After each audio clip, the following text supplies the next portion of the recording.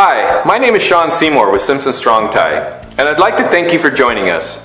As you can see from our list of titles, we have many short videos available to help you stay fresh and on top of your game when selling and designing decks using our DeckTools software.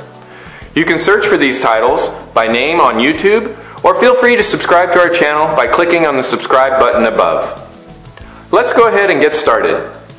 Add a deck level. Drawing a deck level is very similar to drawing a wall. Maximize the top view. From the main toolbar, select Design Tool, add Deck Level, draw a custom deck level. Click a spot in the top view to create a start point for the deck. Continue to click spots to create the deck perimeter. Be sure to trace around any walls that are connected to your deck.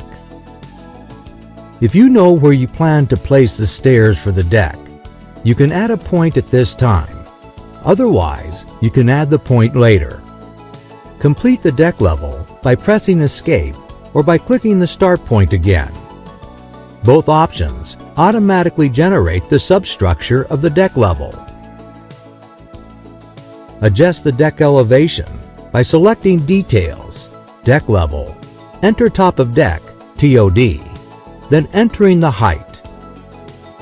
Minimize the top view so you can see your elevation and deck design in the other views. I appreciate your time and hope you found this video helpful. Remember, you can search for these videos by name on YouTube or subscribe to our channel by clicking on the subscribe button. We are also on Facebook if you'd like to stop by and take a look at our page. We understand that these videos cover some of the basics. If at any time you need additional training or support, please feel free to email us at support@decktools.com. My name is Sean Seymour with Simpson Strong-Tie, and statistically there will be 3 million decks built in the United States in 2013. We look forward to hearing about your successes. Thank you.